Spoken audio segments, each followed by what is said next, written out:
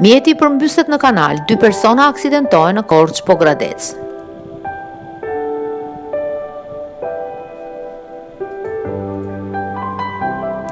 Një aksident i rënd ka ndodhur në orët e fundit në aksin rrugor Korce Pogradec. Nga ky aksident kanë mbetur të plagosur drejtuesi i mjetit dhe njëri nga pasagjerët. Dyshohet se drejtuesi i mjetit, shtetasi QM 27 vjeç banues në Tiranë, ka humbur kontrollin dhe makina ka dalë nga rruga.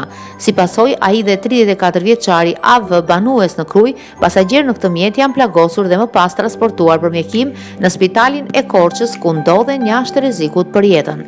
Grupi hetimor po punon për zbardhjen e rrethanave të ngjarjes.